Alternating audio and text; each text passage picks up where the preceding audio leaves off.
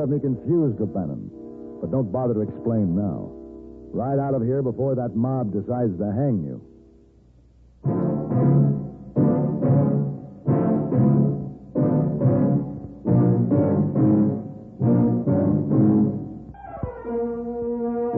Have gun. Will travel. Starring Mr. John Dehner as Paladin. San Francisco, 1875. The Carlton Hotel, headquarters of the man called Paladin.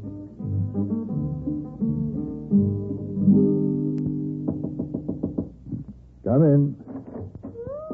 Oh. Good morning, Mr. Paladin. Good morning, Miss Wong. You want Missy Wong help you pack? Oh, thanks. I don't think so. I'm traveling light this trip. I'll be riding through some pretty rough country. Oh, where you go? I'm doing a job for an insurance company, Miss Wong. They're concerned about their losses, want me to survey the freight routes up through the north and check with the express offices along the way. Yeah, that does it. Hey, boy told me that you and he were going out in the town last night. Oh, yes. Hey, boy, take Missy Wong to see very fine stage play. What did you see? Oh, my. There was a little girl named Topsy. Oh, Topsy, yes. Topsy, yes. A little girl named Eva. Yes? A nice old man named Mr. Uncle Tom. Mr. Uncle Tom. Mr. Uncle Tom, Mr. You know what, Mr. Paladin? Poor Mr. Uncle Tom, I understand, Miss Wong. a little girl named Eva, Oh, Mr. Paladin, we have such a good time.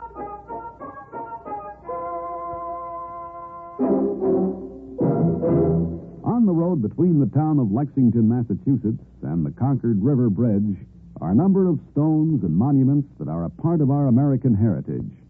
In the spring of 1775, the Minutemen of New England brought together a supply of stores and munitions in the small village of Concord. The provincial Congress had voted for the stockpile for defense only, but British General Gage regarded the collected munitions and stores as potentially dangerous to King George's troops. On April 19, 1775, Gage dispatched a force under Major Pitcairn to capture the stockpile. The route of the British troops took them through the town of Lexington, which had been alerted by Paul Revere and others. At Lexington, the British were met by a small American force, and a skirmish ensued on Village Green. The American Revolution had begun. Their superior numbers allowed the British to continue their advance toward Concord, but William Prescott, who had ridden with Paul Revere, carried a warning of their approach. Pitcairn's British regulars moved into Concord and occupied north and south bridges, while a small group of Minutemen waited across the river for reinforcements. When help for the Colonials arrived from nearby towns, the British were forced to withdraw across North Bridge. Here shots were exchanged, and the British were forced into a retreat. The retreat soon became a disorderly rout as Minutemen fired on Pitcairn's men from behind walls, houses, and barns. The Colonials had won the day. Today, the brave actions of the American fighting men at Lexington and Concord are marked by many monuments, including the famous statue of the Minuteman. Some of the original landmarks are still preserved. The monuments at Lexington and Concord remind us of the rich heritage that as Americans we share and stand ready to defend.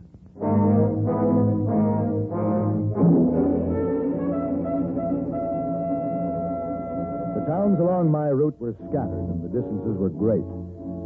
I had reached northern Nevada, and I was following a trail that wound its way over a rugged mountain pass. The trail had been chipped from a rocky cliff, which rose straight up on one side, and then took a sheer drop of several hundred feet on the other. When I reached the top and started down toward the Humboldt River Valley, I saw a man ahead of me.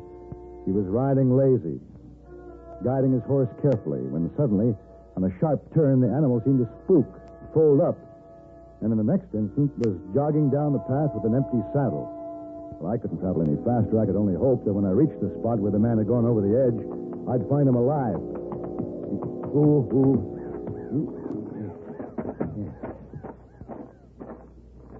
Hey, down there.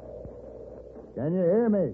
Yes, man, and it's a fine sound to be sure. Are you all right? Oh, I'm fine. Until this bit of a tree stump I'm hanging to gives way. You got any kind of foothold down there? Some. I've got a rope up here. Hold on, I'll get it to you. Oh, that's fine, sir. Oh, now. Easy, boy. Now stand. All right. Here she goes. You got it? I got it. I tied it around your waist. Yes, sir. Let me know when you're ready. I'll start hauling. Yes, I'm trying. Good. Ah, there. Yeah. Ready now. All right. Here we go. Now hold it, man. What? What's the trouble? Why, would you give us a bit of slack on that rope, will you now? It's the present for Katie. What's that? Katie's present that fell out in my pocket. I can reach it if you give me a bit of slack. How's that? Oh, that's fine, sir. All right, haul away, my hearty.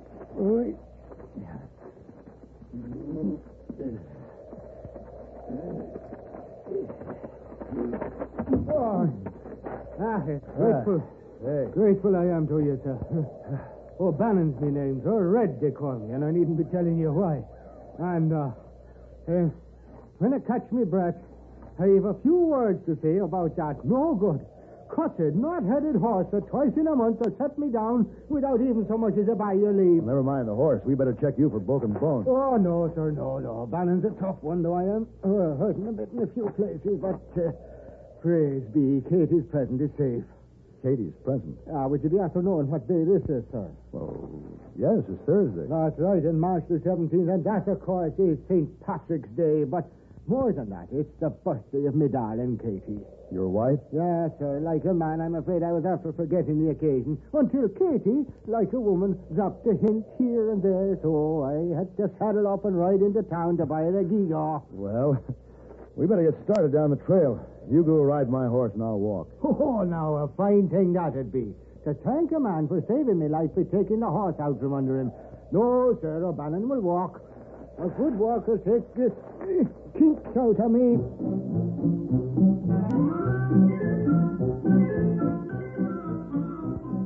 It was almost sundown before we reached the O'Bannon farmhouse.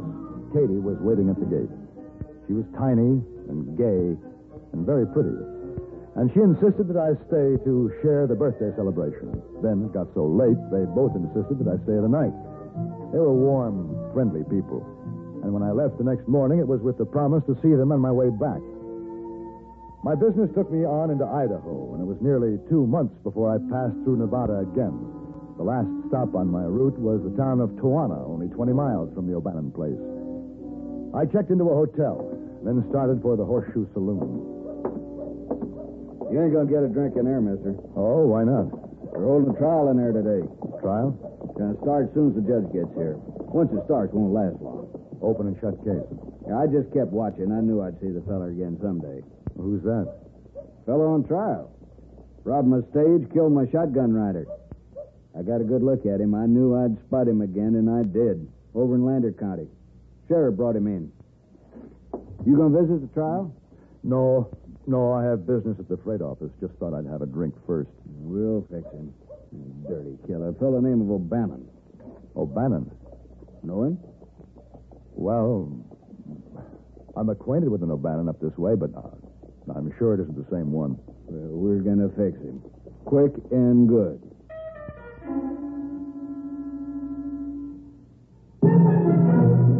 About 10 miles north of Springfield, Massachusetts, and 5 miles northeast of Chicopee is Westover Air Force Base, headquarters for the 8th Air Force.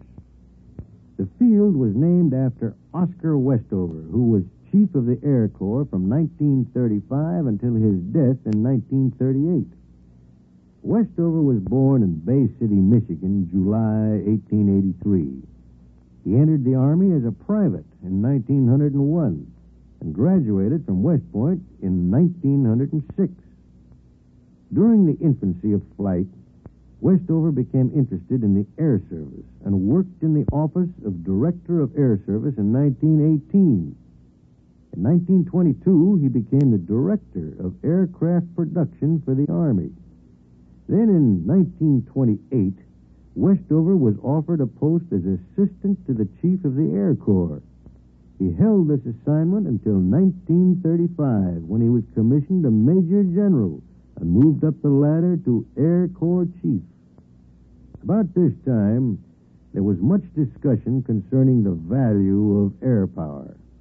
Like other top Air Corps officers, General Westover pointed out the need for a stronger Air Force. Together with General Andrews, he advocated a policy whereby the Air Corps could have more fighting power and become a more independent unit. Unfortunately, in 1938, Westover was killed in a plane crash before his recommendations were placed in effect. Despite his untimely death, Westover holds an important place in the growth of American air power.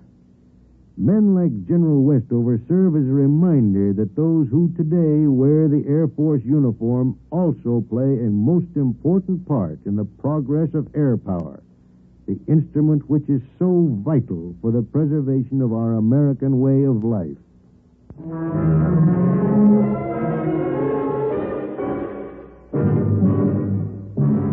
I had started down the street to the Tijuana freight office when I saw the sheriff bringing the prisoner from the jail.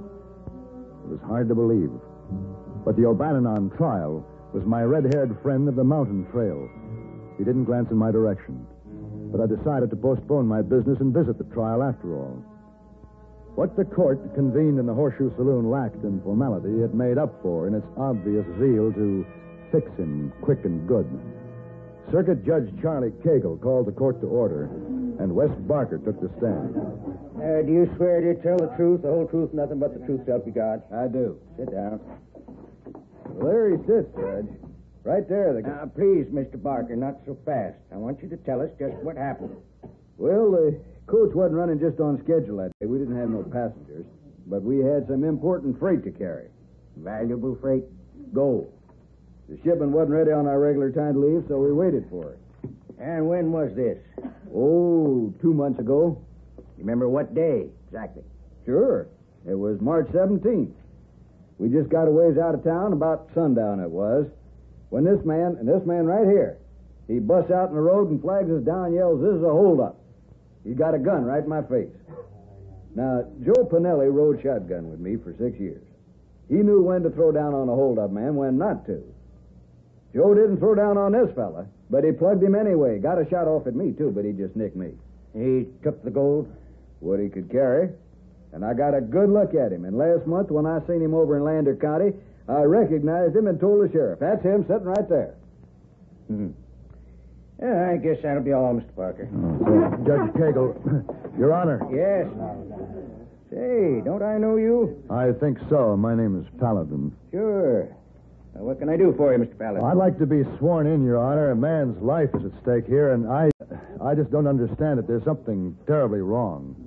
Yeah, come on up here. Thank you. All right, let's keep it quiet now.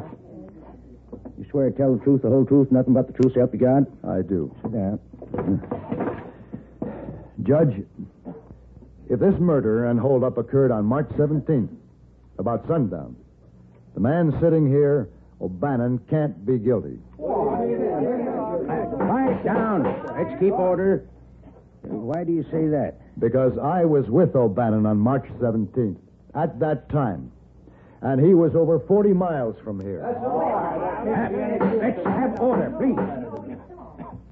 Well, now, you better tell us the whole story. Start from the beginning, Mr. Paladin.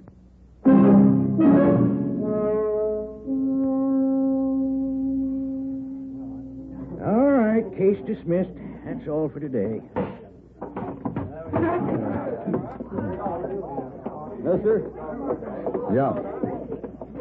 I can't figure what your game is, but you sure didn't make yourself any friends here. Look, I'm sorry, Barker. I told the truth. Yeah. You might have put a reasonable doubt in the judge's mind, but I know better. You said yourself it was almost sundown when the holdup occurred, and it must have all happened pretty fast. You could be mistaken, you know. No mistake. I saw O'Bannon kill my shotgun rider. Joe had a lot of friends. If the law ain't going to take care of the man that murdered him, maybe his friends will have to. That's mighty careless talk, Barker. Look at that. Sheriff's turning him loose. That dirty killer walking out of town a free man when he ought to be hanging on the end of a rope right now. And we can thank you for butting him with your big lying mouth. I didn't lie. I know better. Now, like I say, I don't know what your game is, but it ain't over yet. Here comes your friend. He ain't seen the last of this. You can tell him. Hey, O'Bannon. Oh, hello, friend. O'Bannon, you better get out of here. Well, thanks. And what do I owe you? What do you mean? Well, one good turn deserves another. What can I do for you? What do you want? Well, I don't want anything. I had to tell the truth. Truth? Mister, you never saw me before in your life, and you know it. Listen, if it's some sort of a joke, I don't appreciate it, and I'm afraid this is no time for questions and answers. These people watching us, they're in an ugly mood. They don't waste any love on me, do they? They're dangerous. I've seen it happen too many times. You better get out of town as fast as you can. Oh, but I intend to. I have my plans all made. And thanks again, friend, for your pretty lies. You have me real confused, O'Bannon. But I'll expect some answers for this, and they better be good. I'll ride out to your place tomorrow. My place? All right, just get going, O'Bannon. Oh, sure. Oh, Paladin. What? You'll find me at North Fork.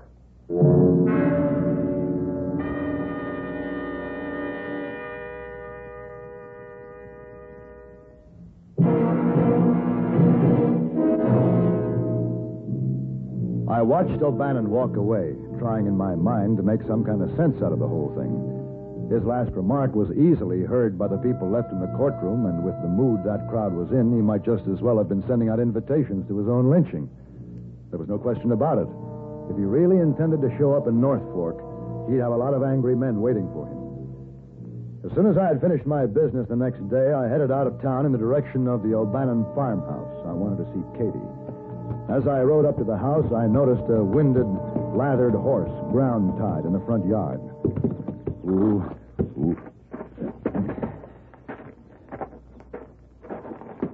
No, Katie. You black What? Paladin. Hey. Stand back. Don't. Stand back. Hey, Katie. Katie, Paladin. what have you done?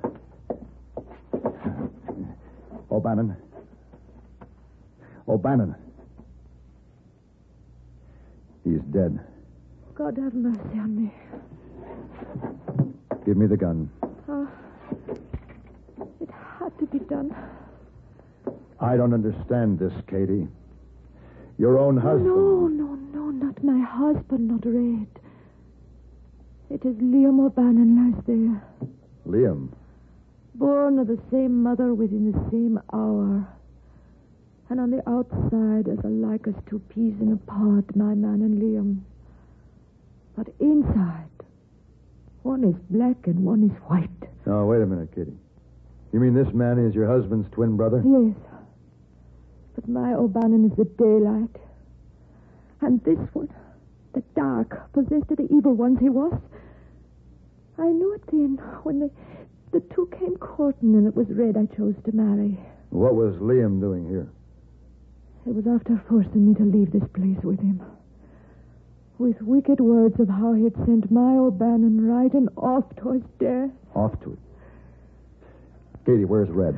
Gone to answer the call of Liam, as he always has, should Liam so much as crook his little finger. One of Liam's rogues that traveled with him came early this morning with a message.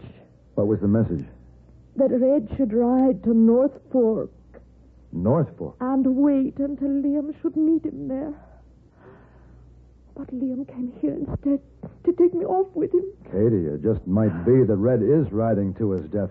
How long ago did he start? Oh, some time now. I'll have to go after him.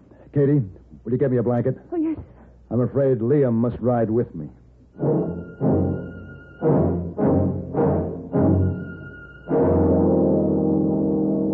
As the crow flies, North Fork wasn't far. But the trail over the mountain was narrow and winding, and travel was slow. With the head start Red had, it was a chancy thing whether I could reach there in time to save him from the trap he was riding into. It was late in the day when I saw the little town just ahead. All right, mister, that's far enough. Barker, Drop your gun. I've got something to tell you. We had to listen to you once before. We're done listening now. Drop the gun. Mister, we ain't going to take any interference this time. I told you it's up to us now to take care of the man who killed our friend Joe Pinelli. We're waiting for him. You mean he hasn't shown up yet? No, but we'll get him. Well, you won't have to wait any longer.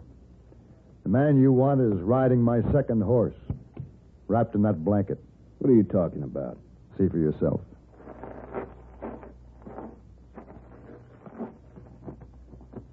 It's him, all right. What happened? Doesn't matter. The death of your friend Joe Pinelli has been avenged, Barker. An eye for an eye. That's what you wanted, isn't it? So now I trust you'll give Liam O'Bannon a suitable burial. Then I started back down the mountain trail. Whatever had delayed Red O'Bannon's trip to Norfolk had saved his life. But I became more and more concerned as to what had happened to him. I reached the end of the rocky ledge, and there, off to the right, in a grassy meadow, was a horse that looked somehow familiar. He was nibbling grass and wearing an empty saddle. I turned around and went back up the trail. Hey, Red! Red O'Bannon! Hey! Hey, Red! Like the voice of an angel. Oh. Red? Yes.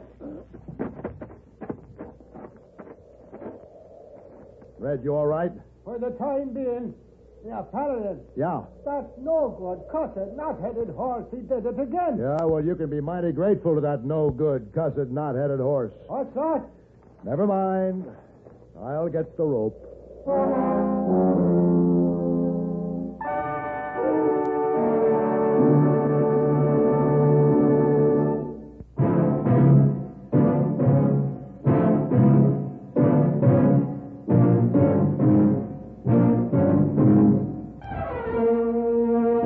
Have Gun Will Travel. Created by Herb Meadow and Sam Rolfe, is produced and directed in Hollywood by Frank Paris and stars John Dehner as Paladin with Virginia Gregg as Miss Wong. Tonight's story was specially written for Have Gun Will Travel by Ann Dowd. Specially featured in the cast was Ben Wright with Harry Bartell, Jack Moyles, and Gene Bates. This is Hugh Douglas inviting you to join us again next week when CBS Radio presents Have Gun Will Travel.